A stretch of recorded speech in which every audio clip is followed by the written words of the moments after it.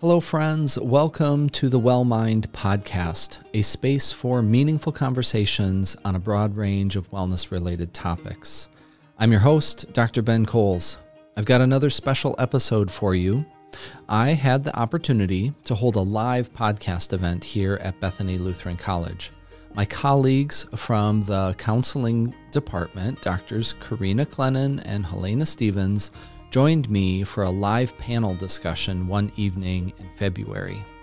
Now, I actually did something like this when the podcast first started. I held a live podcast event through Zoom in kind of a webinar format back in the spring of 2021. Episode 15, College Student Mental Health, is still available on the platform, or you can pop over to YouTube and go on the Bethany Lutheran College channel, and you'll be able to find that podcast there. There's a video recording of it, and then, of course, it's audio on the podcast platform. So this time around, I really wanted to do something where students could attend in person. I wanted to do something live with people in the room. So we still wanted to capture the audio, so we did that, and I'm going to be able to share that with you today. And I'm really excited for this because I think it's in line with my goal to provide both tools for the well mind, those kind of mini episodes that I talked about in my intro and outro in episode 36. I just want to be able to provide some real tangible, actionable things to support your wellness, in addition to the great conversations that I get to have with guests on the platform. So I'd say this is a bit of a hybrid of those two because I really enjoyed my conversation with Helena and Karina. We had a really nice time and discussed wellness from a variety of different perspectives, but we also got to dig into some specific tools and practices that can be supportive in a person's wellness journey.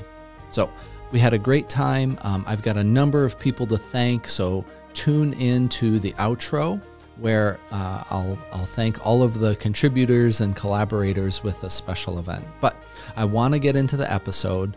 I hope that you find the discussion helpful, useful, meaningful in your own wellness journey. So here is episode 37, Tools for the Well Mind, with Drs. Karina Clennon, Helena Stevens, and me, Ben Kohls. Thanks, guys. So,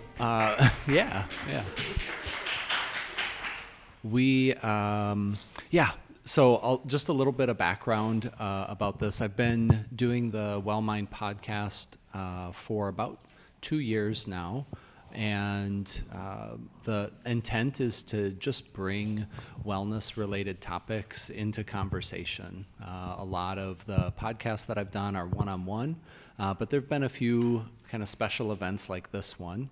If you go back to 2020, we did our first live event, and that was just in the studio downstairs, but we had to live stream it because everything was virtual in 2020. But that was all on college student mental health, same kind of setup, a panel of mental health counselors for that one. And we just thought that was something good and beneficial, and we wanted to bring it back. So we're happy to be here. Like Emily said, I'm Dr. Kohls. I'm the director for the grad program and one of the core faculty. And I have with me Dr. Stevens and Dr. Clennon. They're both core faculty for us. I'll let them introduce themselves a little bit, but just my background. I've been a mental health counselor for over 15 years. I still practice and see clients and do supervision, but my primary focus is on teaching now. But I'm still really passionate about being able to provide good evidence-based care for people, and I kind of think the podcast is one of the ways that I can deliver some of that. So I'll turn it over, let Dr. Stevens do a little introduction of herself, and then Dr. Clennon. Hi, you're a tough act to follow. I don't have quite the credentials probably, but I'm Dr. Stevens. This is my first year here at Bethany, but I've been in the field of counseling for over a decade now, working in both schools and clinical mental health. My career started in early childhood education, and I've been a faculty and counselor ed programs now. This is my 9th year. So my areas of expertise and passion are anxiety, depression, addiction, substance abuse treatment, and wellness is definitely a topic that comes up amongst all those diagnoses in presenting problems. And I found, especially working in inpatient rehabilitation, that most of the clients had no literacy for wellness, no repertoire for what wellness looked like, but a desperate need, of course, for wellness in many areas of life. So this has been a topic that I've been very passionate about, not just as a clinician, but also personally in seeing what wellness meant as a mom, as a full-time worker, taking care of other souls, what it means to take care of myself as well. So very excited to be here today and talk about something that we're all very passionate about. Awesome, thanks. Dr. Clennon? Hi, everyone. I'm Dr. Clennon, and I serve as the Clinical Experiences Coordinator in addition to my role as faculty. And I am passionate about that because that serves my previous career, in which I worked as Assistant Director of a Career Development Center, working with undergraduate students and helping them make connections between mental health, wellness, career, and where they wanted to go next. And so in my role now, I get to do that in a really focused way, working with the graduate students as they pursue their practicum and internship. And also I teach the research and evaluation course, and so I get to partner with the library all the time in helping the students access those awesome databases and get excited about the research. So I'm happy to be here and contribute to the conversation on wellness. Cool, thank you so much. So just an overview of the format. We have a little handout here for you. This is something called the indivisible self model. And kind of what I was referencing when I started, I want to provide evidence-based wellness practices, information that's really based in research, that's proven over the test of time and in lots of different areas. That's really the foundation for anything that I'm going to be bringing into a counseling setting or into an educational setting. So that model is just there for your reference and for our reference. If it's helpful as we're talking about wellness-related topics and ideas, awesome. If it's not, that's okay too. It's just a handout there to help us focus on a few essential pieces. So you see that there's also a microphone up there. So we're not live streaming this. We are recording the audio because my intent is to publish this on the podcast platform after we've recorded it. But we really want to engage with you guys. I mean, this is what we're here for, is to hang out with you, talk about wellness for an hour this evening. So I want to hear your thoughts and ideas and questions, and so that's why we have that microphone up there. You don't have to use your name or anything like that. We can maintain that anonymity, so you don't have to worry about that in terms of being recorded. So that's just kind of the format. We're going to talk a little bit about 3 different areas of wellness that we like to think about or work in. And then we want to hear from you, what questions you have, what thoughts you guys have about wellness. And then we'll have a discussion. We'll answer those questions as best we can. Sound good? Cool. All right, so I'll start off in just, when I think about wellness, one of the most important words to me is holistic. I think of wellness being a holistic thing. So often we get kind of siloed in our wellness, where maybe we go to the doctor and we talk about our physical wellness, or we go to a counselor and we just talk about emotional wellness, or we're in a sport and we're focused on a specific aspect of our conditioning and physical wellness in that respect. But really, all of these things interconnect: our mind, our body, and then of course our spiritual life too. Faith practices, faith beliefs, these kind of things really are infused in and inform our wellness. So when I think about like this model, if I draw your attention to that little circle that says essential there, this essential meaning-making processes in relation to life, self, and others. So I think it's really important that whatever experience we have, good, bad, or otherwise, that we construct some meaning around it. We give it purpose, and then also have purpose and meaning informing any actions that we take. And that really pertains to wellness too. So if I'm going to be doing things for my wellness, that those are congruent with what I want to strive toward, what my purpose is, what's meaningful to me, what's helpful to me.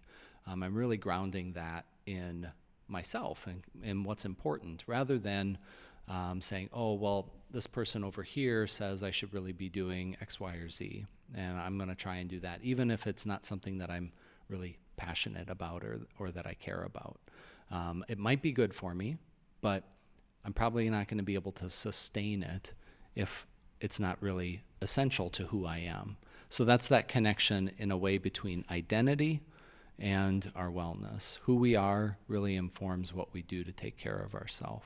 So that's something that I'm happy to talk more about, and just wanted to introduce that concept to you guys tonight. Dr. Clennon has a developmental perspective. You heard her kind of talking about working with college students on career planning, and that's a easy thing to conceptualize, is like you develop your career over time, but that also applies to wellness. So I want to just turn things over to you for a little bit so you can share some thoughts on a developmental perspective with wellness. Yeah, absolutely. So I will give an example of myself when I think about a developmental perspective on wellness. I think about, if we can kind of like bring this visual to life for those that are listening too, there's lots of different components, lots of different buckets that we can fill. And there are times in our lives when it's easier, I think, to fill some of those buckets. And so I think about my life as an undergraduate student. It was really easy for me to feel fulfilled in the social aspect because it was built in. I was spending a lot more time with friends. I was living in the dorms, and so it was just easy. It was right at my fingertips. And now that I think about my life as a mom and working full time, the social aspect and the friends is something that I have to be really intentional with. It's the part that I don't have easy access to, and I have to really think about how, when, how much energy, who am I going to be able to pour myself into. And so I think about the different pieces of our identity as not needing to be filled equally. I don't believe in the concept of balance and wellness. I don't think that's an aspiration any of us should really reach for. I think we need to think of what season of life are we in, or even just like what season of the year are we in, and what of those areas do we need to pour maybe more intentionality into. Awesome. Yeah. I have a follow-up on that, but I want to hear from Dr. Stevens first. So wellness also doesn't happen in isolation. It's not just like this internal thing that we do, or this very individual thing. There's always a context that our wellness is happening in. And that's, I think, something that Dr. Stevens really would like to share some things about. Yeah, so I take a systems perspective in much of my work, and what that means for wellness is considering, if you're looking at this graphic here, our context in which we live in, our local, our community, our neighborhood, our family, institutional, our policies and our laws, our government. These are things that affect our well-being globally, not just global politics, but something I've really gotten into lately is eco-wellness and eco-anxiety, and how the changing face of just the geographic world that we live in. I'm a Southwest girl, and I'm living up in the Midwest. Winter is hard for me. I didn't realize how much the displacement affected me until one day I realized I don't have mountains to look at anymore. I don't have an ocean in front of me. So eco-wellness is a part of our global context too. And I think what's really important about taking a contextual and systems perspective is that wellness today has, we have a grounding definition and a model that we use. but you will find a lot of different definitions and a lot of different models, and it will say, look like this, be like this, do like this. And as Dr. Kohls is saying, there's a lot of opportunities. You want to actualize with the thing that really fits with who you are and your identity. But the commercialism and the capitalism of our world says, do this, be this, and have this. That doesn't always fit for the system that we live in. I'll give you a really quick, specific example. I was working with at-risk youth back in Southern California, and I wanted them to replace substance use with wellness. And so I gave them the traditional, do this, do that, go out and play basketball, join a community center, join a rec club. And they were like, yeah, miss, that's cool, but we can't do that stuff. Like, we don't have that around us. It's easy for you to say that. This was about a decade ago. And that was super eye-opening for me to take a contextual perspective of what does wellness mean in the system in which we are living? How does our political system affect our emotional and mental health? Dr. Kohls likes to run for fun. It's suspicious. Well, running is really good for wellness. Can you run in your community? Can you run year-round? So we have a lot of, again, opportunities for wellness, but does it fit in the contextual system that you are in? I hope that made sense. Yeah, absolutely. Absolutely. So we've kind of put some things out there in terms of holistic wellness, about kind of your essential self, your identity, who you are, taking a developmental perspective, and then the systems and context perspective. So as you guys are kind of rolling around some thoughts and questions, I'm just going to pose a couple of questions for us to discuss, and then I'll invite you guys to come on up to the microphone and share your thoughts or questions, okay? So first one, I said I had a follow-up for you, Dr. Clennon, on this developmental perspective. Obviously, Bethany is primarily an undergraduate institution. And so what did you see, I guess, in your experience as some of the biggest barriers or roadblocks for students at this developmental stage when it came to their wellness? What were those? Sure.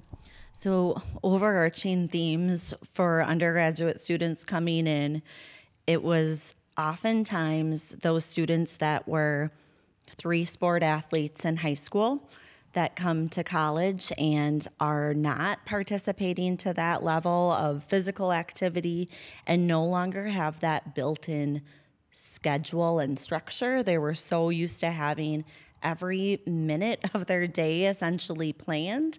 And then when they got to college, they thought that they would love the freedom that they had, and what they learn, or some learn based on their personality type, is that they do a lot better when they're busier.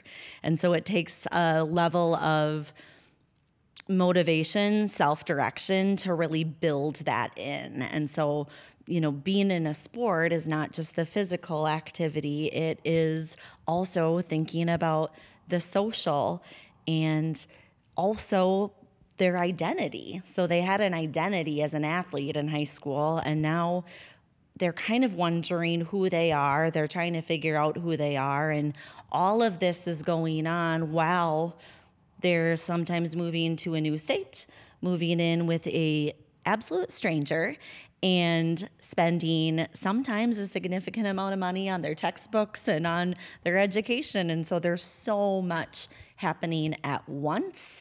And the level of expectation, I think, that especially high-achieving students have for themselves in terms of, I thought this was going to be easy, or I'm getting all A's in my class, that part's good, but I'm lonely, or I notice that I'm continually having the same conflicts with my roommate or these different people. And so it's really hard, I think, as an undergraduate student, trying to think about who you are, find who you are, and at the same time, take care of yourself. And taking care of yourself means really different things for different people. But what I appreciate about this model is I can imagine in the conversations that I had with undergraduate students, I'd ask them questions about each of these areas. So for social, I'd ask them, who do you have lunch with? I could gather a lot of data by how they responded to that question. Or what do you do to express yourself or vent or get that out there? Are you somebody that really likes music? Do you like creating something?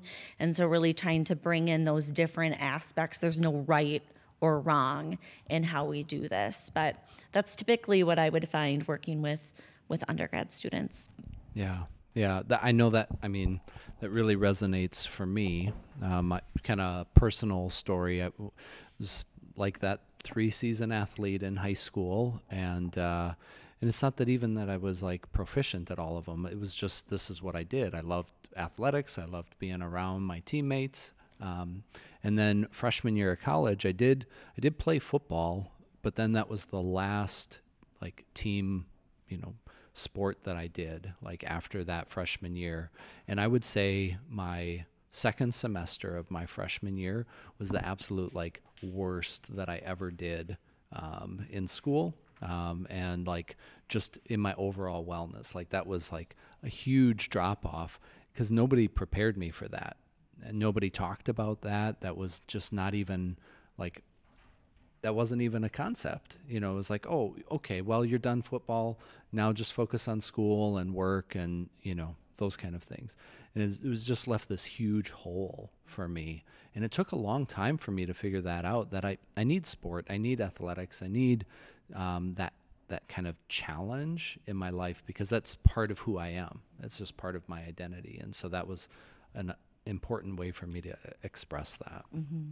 Well, I think you bring up a good thing in that it's almost like a letting go and a grieving. And I know we're talking about sports because that seems to be like really tangible, but that can mean so many things. People that were really involved with their high school band, or maybe something outside of high school. They loved their part-time job and now they're in a new place and they don't get to work at that animal shelter anymore, or whatever that was filling them up. And so if I could help point that out, then I would ask them to pay it forward and ask them to talk to their roommates and other people about what's different this year.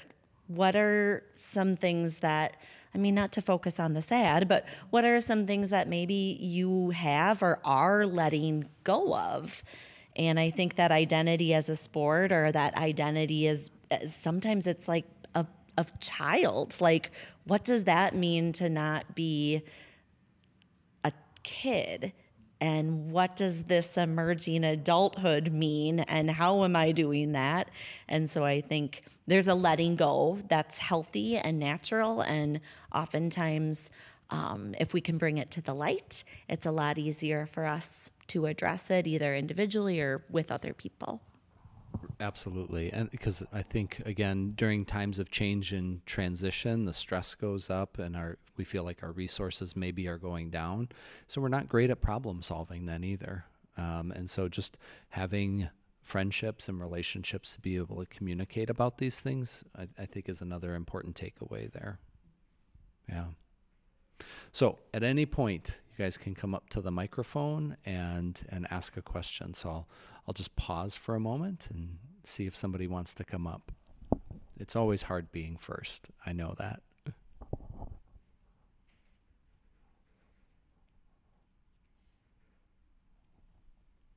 So, Dr. Stevens, I have another kind of follow-up question for you about this kind of, you referenced eco-anxiety, and that's an interesting term. I don't think even, 5 years ago or something, I don't think that would have even been, I don't know if that was in the vernacular or even in the research. I really didn't buy into it until I went to a conference presentation, and I think I didn't really have any other choices at the time, and it was like, wow, I'll go. I didn't buy until I personalized with it. Okay, so there's some personal stuff there, but I would say too, like as I look at research just about generational differences that our current youth and young adult generation, that actually has risen to like top 5 most like stress or anxiety producing issues. So I wondered if you could just talk a little bit about that. About the impact on our youth. Yeah. Our youth are so interesting. They're inspiring in many ways because when I think back to my adolescence, did I ever think about any of this stuff, like eco-anxiety? No. As an adult, I can tell you when I go back to my hometown, and so this is where I personalized with it. It looks nothing like the way it was when I grew up, which I think a lot of us could probably say a lot has changed. The landscape is different. I'm from Southern California. It's all about commercial, commercial, commercial. Oh, there's land. Let's develop it. There's no such thing as like, let's preserve the beautiful land. It's, oh, let's build 1,500 houses everywhere. So that always bothered me. And as I'm sitting in this presentation, and I'm learning about eco-anxiety, I'm personalizing with it in the aspect of like, our home doesn't feel like home anymore. And I mean, our climate is going to change, like scientifically speaking, which is not my forte, it's going to change. It's just a matter of science, right? So the weather changes, the landscape changes, the visual changes, we change, as Dr. Clennon is saying, developmentally. And I think giving visibility to the notion of that causes us to have anxiety, it causes poor mental health, was really important. And so our youth now, they're conscious consumers of the world around them because they're in the digital age. We didn't have cell phones, thankfully, I think, when we were younger.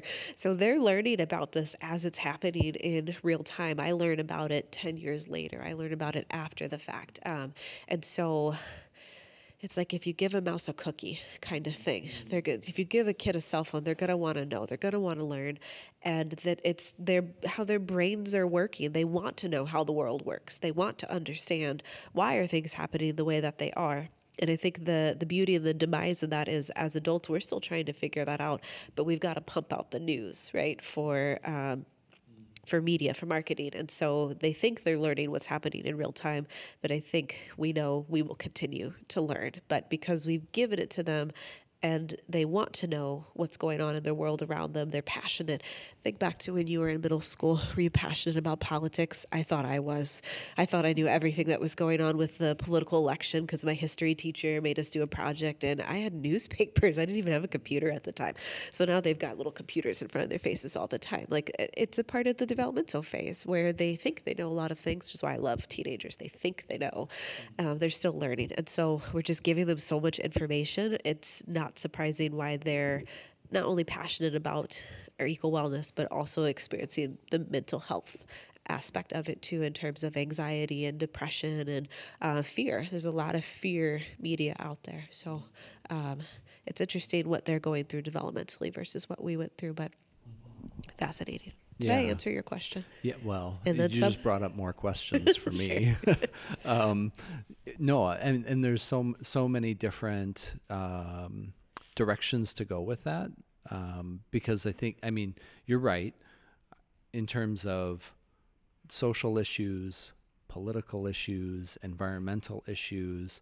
Like for me, in my generation growing up in the 80s and 90s, like it was delayed. It was like, what is my teacher going to talk about in my classroom?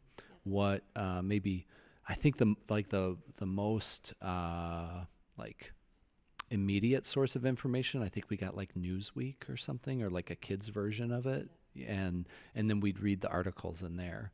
But now it's in real time. Things are happening and information is being communicated. So I just think that obviously is a huge difference, and so that would rise that issue or those issues to a higher stress level for folks, because then you think about what causes you guys stress, right? Is it if you have 100% control over something and you can influence it, like, and decide what you're going to do with it, you can manage the stress with it. It's all the things that are like outside of your control, that are just happening around you or in your environment. Those are the things that are like really anxiety producing, because there's this recognition, like I don't have control over this, but this is affecting me. And I think the kids don't have I'm totally resonating with the 80s and the 90s, that I'm thinking of my science class, and we learned about the big earthquake in Japan that happened in 94, and this is like in 98, 99. So we're always like 5 to 10 years post facto from the event, and now we're in real time. Where you're like you could be seeing video Live footage streams. from somebody's Right. cell phone of like the aftermath of the earthquake or Yep. even during it. And I like you said, there's this need for control that we all have. And in the child's mind, I'm thinking 13, 14-year-old, they think they know a lot of things. And they know probably more than we did when we were 13 and 14 because they have access to it. And I had encyclopedias, like actual physical encyclopedias. But there's so much of the world that they don't know. And so they're trying to make sense of these really big and sometimes horrific things. And they want to process it and they want to make meaning. And their brains are trying so hard to desperately do that. And that's where I'm like, even as adults, we're still figuring this out. And we've got 20, 30 years on them, age-wise. And so, the beauty, like they know a lot and they can be engaged with a lot, but they also don't know a lot. And they're trying to engage with really, really hard concepts and constructs in life. And the media only shows a certain side sometimes. And that's their fuel of information. And it can be very biased. It can be very polarized. And then they're just very passionate, unriled little beings, and they want to go change the world. And so it's very fascinating from a human development perspective. For sure. Emily, does the library have encyclopedias? You do. That's amazing. There are physical encyclopedias. Oh, okay, that's amazing. All right, nostalgic. Okay, so let's like fast forward a little bit. So now like young adulthood, like in young adulthood, we can have more of a voice or more of an impact, and so even though there are a lot of social, political, environmental things outside of our control, what do you see as like a pathway for wellness in like participating in that, like in a constructive way? Because I get it, like the youth, like they really don't have a voice. I mean, they're more subject to this and formulating their opinions. But now as young adults, like, and Dr. Clennon, you can chime in on this too if you have thoughts. I'm just wondering, like, what does wellness in young adulthood look like in these like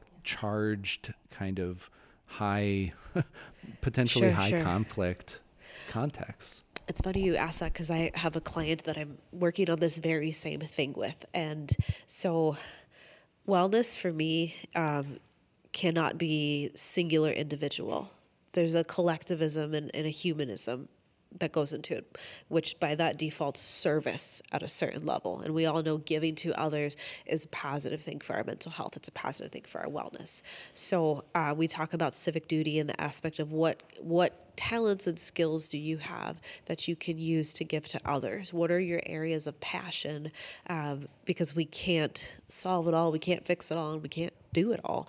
But there's probably one thing at least that we can do service related in an area for civic duty that we're passionate about. So this individual specifically is passionate about healthy eating. And so one of the constructive ideas we came up with was, what if you created some sort of social medium where you're teaching kids how to create healthy meals? Because being on the front line is way too much anxiety inducing.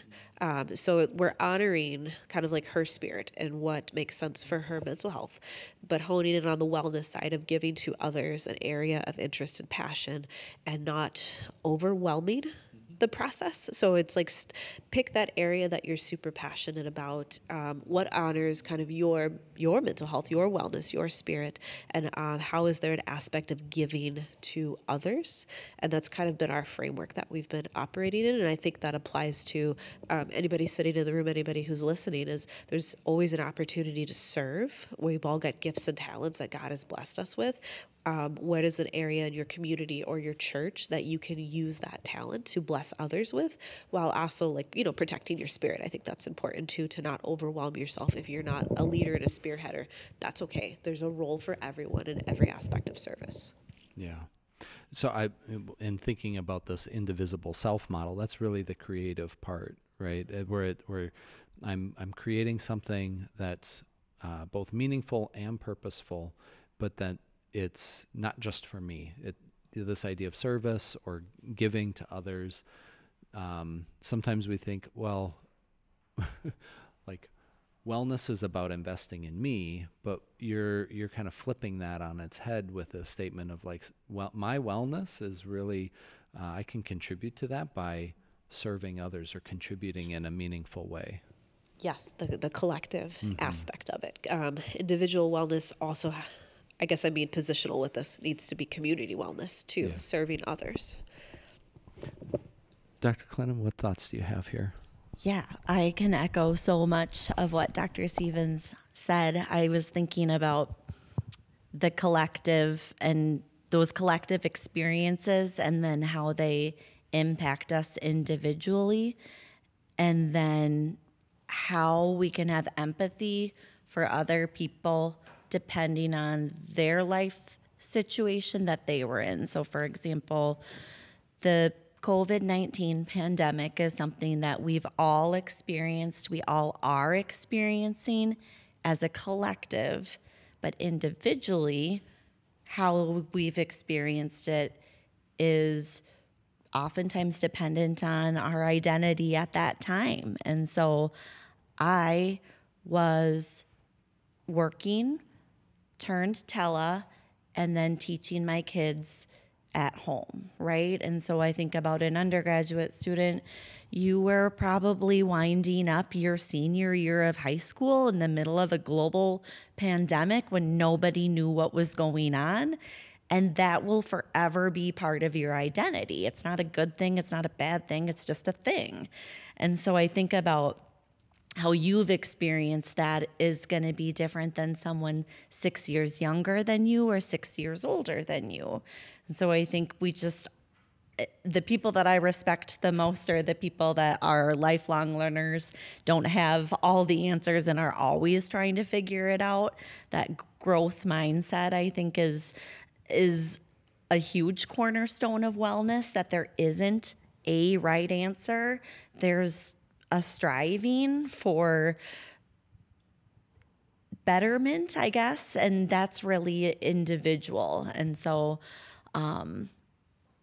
thinking about the ways that we give to others and how that serves us, I think about love languages. If any of you have ever heard of that or thought of that, there's two sides of love languages. There's the way that we like to receive love, and there's the way that we like to show love or demonstrate love. And oftentimes they're different.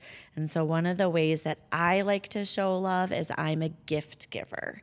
And so for me, that oftentimes means I'm either like curating something that already exists and putting it together for someone else, or I'm creating something specific and unique for that person.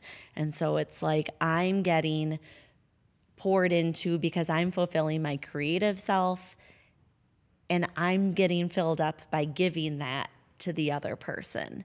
And so I think when we talk about these different pieces of our identity, think of it like a Venn diagram, like they're all intersected in different ways and not to the same level or to the same degree or to the same amount. And so before I can give to other people or kind of take on a new thing, like you were saying, Dr. Stevens, to protect your spirit, I have to get a pulse for where I'm at. And so that for a lot of people is the habit that takes some time to develop, and that's reflection. So we kind of want to jump to the next thing, like how can I fix this? What can I do? Well, I would venture to say you can't do that until you have a pulse of where you are right now. And I think the idea of this model of these different areas, it kind of just gives us a framework to reflect and think right now, in this time, in this space, in 2023, where am I at? Which of these things am I getting really good at, are my home base, and which of those things are more difficult for me that I want to put an effort into investing in? And maybe that is the essential, and maybe that's taking a stronger focus on my faith life and what that means. And maybe I can pair that with the physical. And so I'm going to listen to a really cool podcast about faith and wellness and books of the Bible while I go for a run. Like, I think there's just lots of different ways that we can build on these things and integrate them so that they're unique to us in our wellness. Do we have a question from the audience? Don't be shy, friends. We're all brothers and sisters in Christ. Don't forget that. So I was just kind of following up on that. So if you're looking at the model and you're reflecting and you're saying, okay, I'm really good at these areas, but maybe I want to focus on these areas, what advice do you have about setting your expectations on how much you can handle filling into that and keeping your goals realistic? Or like, do you have any like small examples of like things that you can do, like the running and the listening to podcasts? Do you have examples for the other areas as well? So I'm a visual person, so I think part of it is getting a pulse of like which of these are really big, and do I have a ton of examples in my life of how I do that? And so like the creativity, that's my home base. Like I don't need to try to do that. That's going to be my default. I'm going to do that to avoid maybe doing other things that I should be doing, right? And so maybe for me, I really have to hold accountability to the physical.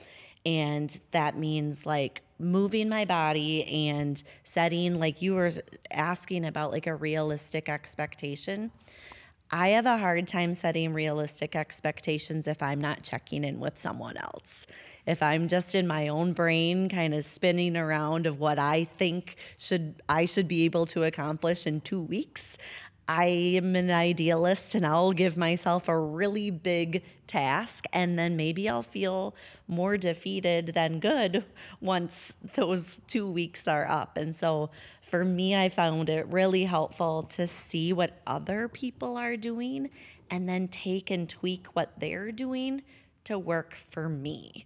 So if you have someone in your life that's really good at that, that's their home base, they're super disciplined, I love to learn what's working for them. How did they just get those shoes on? How did they start? And then again, tweak their path and give myself that kind of 2-week benchmark. I'm going to do this for 2 weeks. It's not going to work. I'm going to tweak it and I'm going to adjust it. And then I'm going to do this kind of like chunks at a time. That helps me find things, helps things to be a little bit more manageable. I will add to that. I love all of that. I love the home base concept of like knowing where your strengths are already. And I think what's also important, and it goes back to what you were saying about not seeking balance. I like the concept of wholeness, because wholeness for me looks different for Dr. Kohls. It looks different for Dr. Clennon. And taking some time to reflect and meditate on what, if it's physical, for example, what is an aspect of physical wellness that you want to see yourself connecting more with, and what does it look like to start small? Because sometimes our ambitions they set us up for setbacks, and reminding ourselves that it's not a big, grandiose thing that you do one time. Wellness is a habit. It's the intentional behavioral things you do every day. And so with that notion, we could not possibly do big things every single day. It's just not possible. But could you go for a walk? Could you meditate in the morning? So I'm in the physical aspect still. If it's social, can you call one person once a week? Can you make it a point to go to have coffee after church during Bible study as opposed to going straight to your car? So I think, again, using your strengths and then considering what is just one more deliberate thing I can do that really honors what's important to me, that I could see myself consistently doing time after time. That's what I try to encourage clients to do, is like, what makes you you? What makes you unique and creative and different? Because again, there's a lot of media out there about wellness looks like all these things. And if we try to fit into someone else's model, we're not going to find congruency with ourselves. And that's, inconsistent with what the model tells us to do. So knowing thyself and trying, a small thing that's new, seeing how it feels. Does it stick after a couple of weeks? If not, what's another new thing that you can try? I think that helps with just building that momentum and that encouragement towards infusing more wellness in your day. Yeah, I love this. And I love how each of us are probably thinking about this a little bit differently, because as I listen to you, I'm like, oh, that's a really good idea. That's a really good idea. Because that's not where my mind went too, because I love setting goals. I love setting big, scary, ambitious goals that sometimes I don't achieve. And kind of adopting that growth mindset as seeing every failure as just another opportunity to learn something or grow or develop in some way. So I think anytime we set a goal or we strive for something, like failure is just part of the equation, that we can't be scared of that. We can't be, and sometimes people don't like the word failure because it's like, well, it's only a failure if you give up. And I'm like, well, no, I mean, if you do the thing and you don't achieve the thing that you went to do, like, I mean, that's a failure, and that's okay. Like, we can't be afraid of that word. So I guess when I'm thinking about some specific tools and strategies and things that are going to contribute to sustaining our wellness, I think on the one hand, we have to recognize what's holding me back in this area. And so if I think about it from like a mental health perspective, depression is something that really robs us of our energy, robs us of our motivation, robs us of our desire to even engage in things. And so I know that if I'm experiencing some low mood, if I'm facing depression, that part of that is, okay, I need to activate. I need to do incrementally small things to work back into a state where I can do that. I did that. And then I recognize that I did that so that I can stack that. I can build on that. Now, on the other hand, if I'm experiencing a lot of stress and anxiety, and that's what's keeping me frozen, it's not about activating. I'm already activated, but it's channeling that and funneling that into something that's productive, because anxiety just usually likes to have us spinning our wheels in a circle. And so there's no forward movement. We've all been stuck in the snow at some point, I'm sure. It's just laying down on the gas and not going anywhere. So if we can get some traction with things and we can funnel that energy from that stress and anxiety into something productive and adaptive, then yeah, we've harnessed it. I think about the one area that we haven't touched on, but I think we touched on it by talking about all of the other ones, is the coping. And that one's difficult because it's less tangible in terms of examples. And I think this is the one that is sneaky, because sometimes it's those things that we do to cope that for a while are really good and healthy and positive and, no right or wrong here. And then if we lean into those too much and too long, they can become maladaptive. And sometimes we need somebody else to help us see that. So for example, I'm an introvert, and so I need some me time after a thing. And that's my home base, is to be alone. And so it is sneaky, especially from a faith perspective, because the devil loves it when we're alone. Like, we're so much easier to hurt when we're not surrounded by other people. And so I know that at this point in my life, right, like the beauty of hindsight and knowing myself better, the more reflection I'm able to do throughout the years, I've identified that about myself, that I need some alone time, and I need to know who, how, and when I can reach out to and say, I'm coming over. You don't have to talk to me, but I'm going to bring my laptop and I'm going to sit in the same room with you, because it's not good for me to be by myself right now. And I think about like drinking alcohol. Like, there's nothing wrong with drinking alcohol. There's nothing wrong with having a glass of wine and decompressing. And if you start to notice that that is the thing that you're going to every time something gets stressful, and you're finding that you're consuming more and more to the extent that you're not even trying anything else, that's when maybe it needs to be addressed. And that's, I think, when you go to somebody that you trust, or especially someone who's not also coping that way, and check in about those things. So I think the coping one is good to really reflect on, because I think about what am I avoiding and what is serving me and what is now a disservice to me and who I want to be. Any questions from the audience?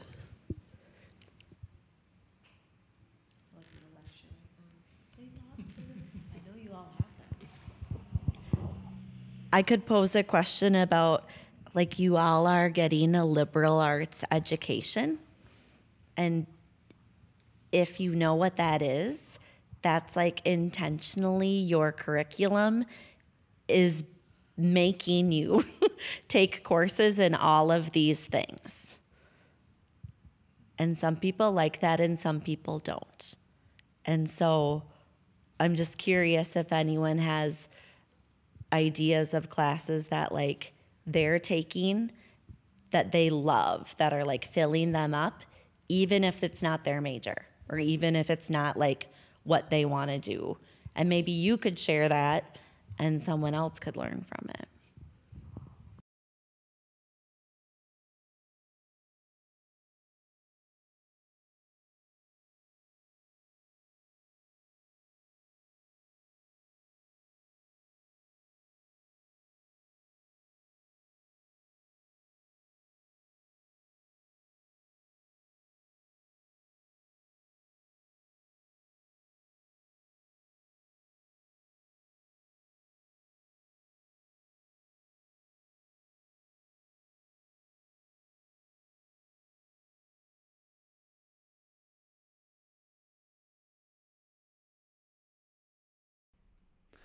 So sticking with the coping theme and thinking about how certain coping strategies start healthy, but over time can become unhealthy. I think just about anything can fall into that. So the comment has been made a couple of times about how I like to run, and that is very true. I do. But it's always, there are seasons of that for me. So like, I think during COVID, I ran more that year than I had ever previously run. And I remember my dad making a comment to me saying, well, you're probably never going to run that much again. Well, guess what? In 2021, I beat that. I ran even more miles that year than I had. 2022, no, not as much.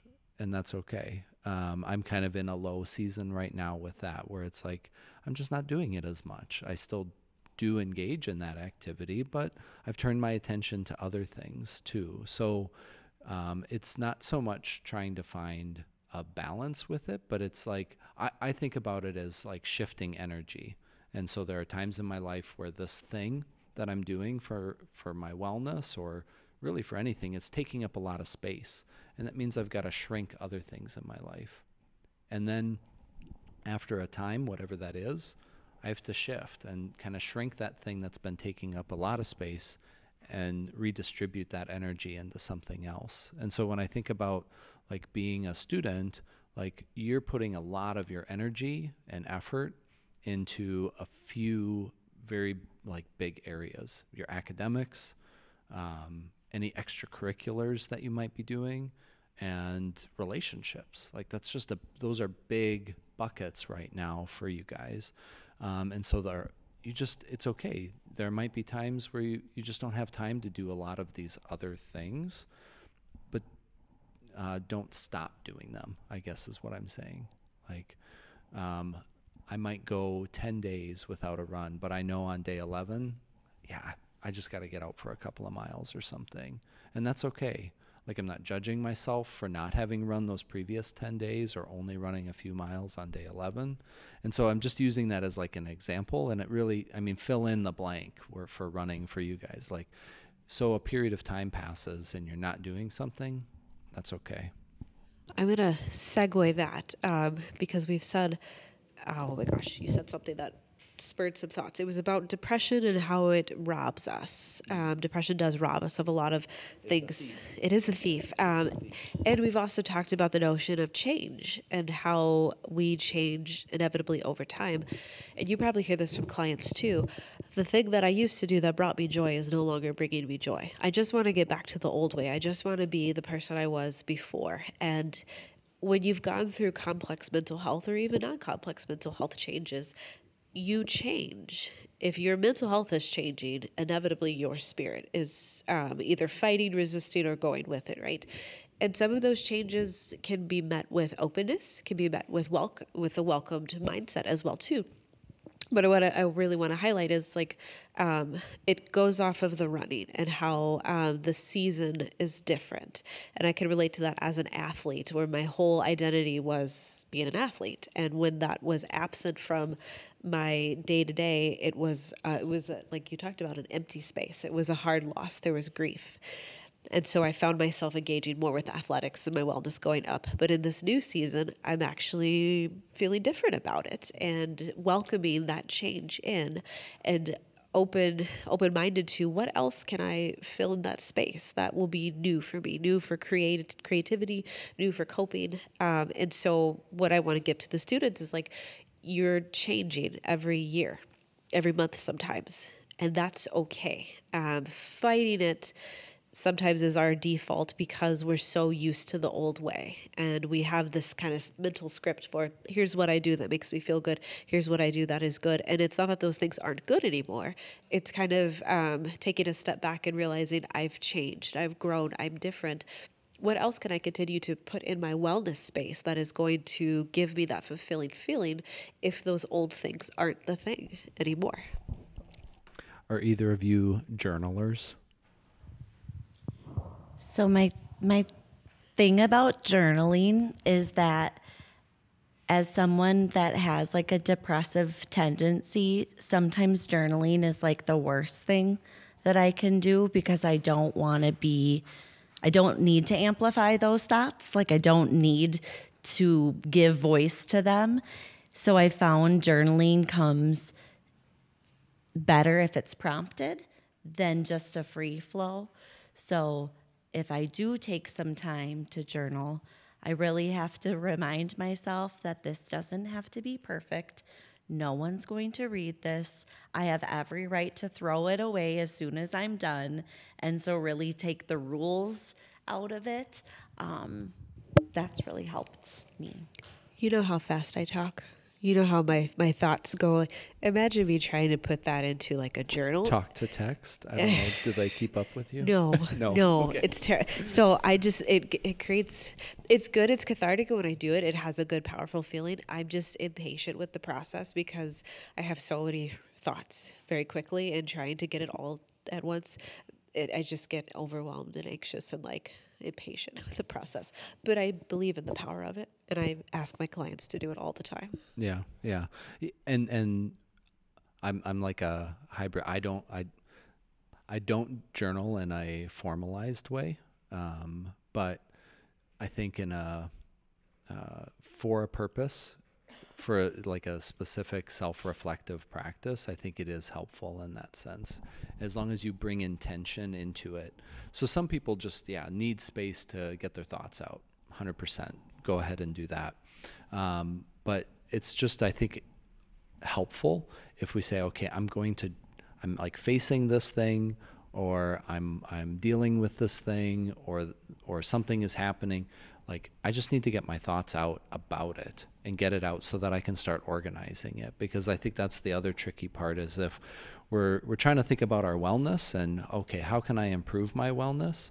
You could spend lots and lots of time just circling that. But until you get it down on paper or in a Google Doc or whatever you like to use, that's when you can start to organize it. That's when you can edit it. That's when you can highlight, okay, this is essential. This is important. This is something that I want to be intentional about. And I think as a tool in that respect, it can be another step in this process of identifying how you want to grow in your wellness. I've treated it like a question answer to myself. Like, I don't have to answer the question one way. It's like a bullet point of answers. And I know that one of the most difficult seasons of my life was when I graduated with a major that I loved that was really broad, and everyone told me that there's so many things that I can do with my major. But I wanted somebody to tell me what to do with my major. And so I sat down and I asked myself, I said, what do you want? And I just kept on writing like all of the things that I wanted. And I didn't come up with an answer that day. Like, I didn't say like, oh, it was sitting here all of the time. But I kept that piece of paper because it reminded me that I just had to start. And through that process, eventually I was able to identify, these are the things that I want, and these are the choices that I have access to right now with the information that I have to make some step forward on that. And I know that that was just a really powerful thing that worked for me. There's a clinical exercise. It's called the wellness card sort. And basically what you see on this paper, they're on flashcards. And it's got the wellness concept, and then it's got the definition on the back. And what we do with clients is we have them put them into 3 categories: working really well, so-so, not working at all. And then we keep the not working pile. And we do an exercise in which you give it a number score, like on a scale of 0 to 10, how would you score the level of functioning? And so usually these scores are between like 0 and 2, because this is the not working pile. And then you say, what would you like to see? And 10 is unrealistic. If we're at a 0 or a 1, 10 is unrealistic. But let's say we want to shoot for a 5. Well, what does 5 look like? What does that mean to you? Kind of how we've already talked about individualizing with it. And behaviorally, what can you do to get to that score? Because you'll decide, what does a 5 look like? Here's what I do to get there. And then you take into account those contexts. For a lot of undergraduate students, money, finances is always going to be a big detriment. Taking 5-6 classes, working, extracurriculars. There's a lot of contextual factors that definitely need to be addressed. And remembering, it's for a season. It's not for the rest of your life. But that's a really tangible tool that I hope you all will consider. Is, as you look at this, what's an area that you want to see yourself thriving in more? If you were to score it, what would you score it? What improvements do you want to see? And then what behaviorally can you do to see that score go up? Yeah, and so my final kind of thought on that. So I'm teaching an ethics course in our program right now, and this might sound weird, but I have a wellness assignment in our ethics class. You think, what does wellness and ethics have to do with each other? That's a big topic right up front. It's like, for counselors, it really is an ethical mandate for us to take care of our wellness and attend to our wellness. If we're going to be helping other people in their wellness, we have to attend to ours. There's a new series on Apple TV called Shrinking. It's got Harrison Ford in it. Has anybody seen any of it yet? Okay. So it's about a mental health counselor. He's the main character, and he's not doing well. He lost his wife in a car accident. He's abusing alcohol and taking prescription drugs, and he's really in a rough spot. And he's still trying to be a counselor at the same time. So it is, TV.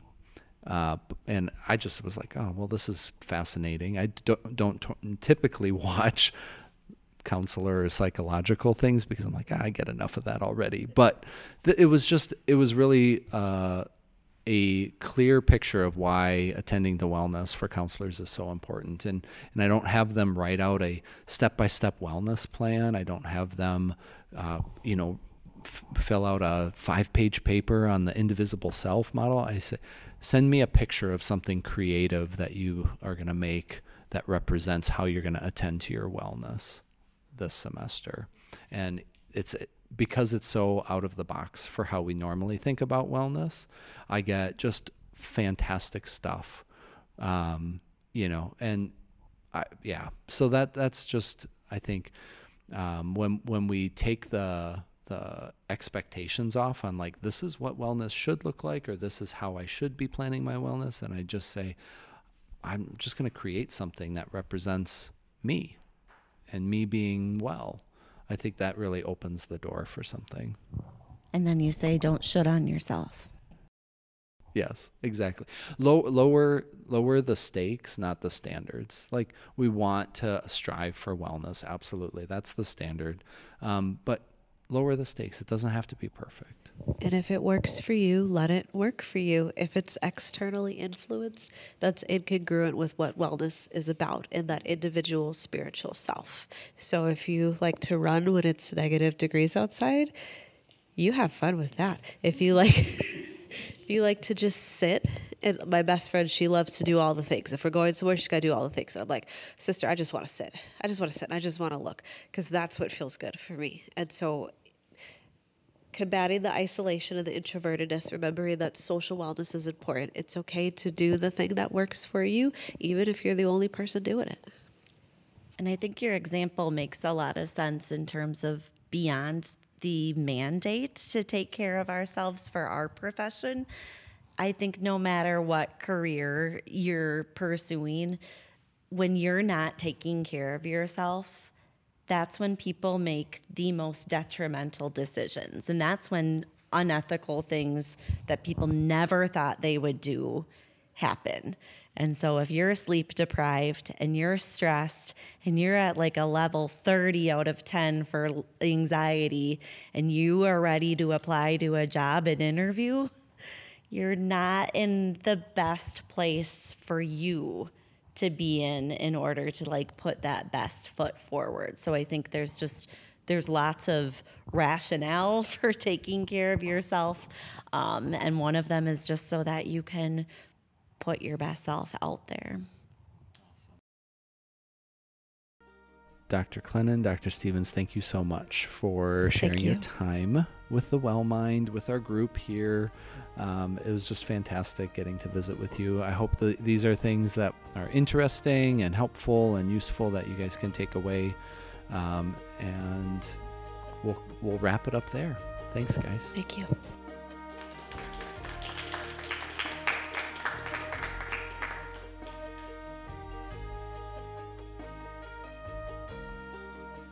What a fun evening. Thank you so much for tuning in and listening to this episode of the Well Mind podcast. I've got a number of people to thank for making this episode a reality. First of all, Emily Frank from the Bethany Memorial Library here on campus. She initiated this discussion, collaborated with me on making it a reality, and really helped execute the event that evening that we held it. Naomi Redelick, thank you also to her. She's the Psych Club president this year on Bethany's campus. She really helped with supporting the promotion and advertising of the event. They had some really cool flyers around campus, and it was just great to see the Psych Club students be a part of this event. And of course, got to thank my wonderful colleagues, Drs. Karina, Clennon, and Helena Stevens. I just had so much fun getting to share the two of you with the audience as well as our Well Mind community. So thanks. I hope that the two of you will join me again on the podcast. And if you enjoyed our conversation and this panel discussion, please check out previous episodes. As I noted in the intro, episode 15, College Student Mental Health, is another one of these kind of panel discussions. I had a number of mental health therapists that were serving college students at that time on the podcast. So that's a great one. You can find that again on the platform or on YouTube at Bethany Lutheran College's channel.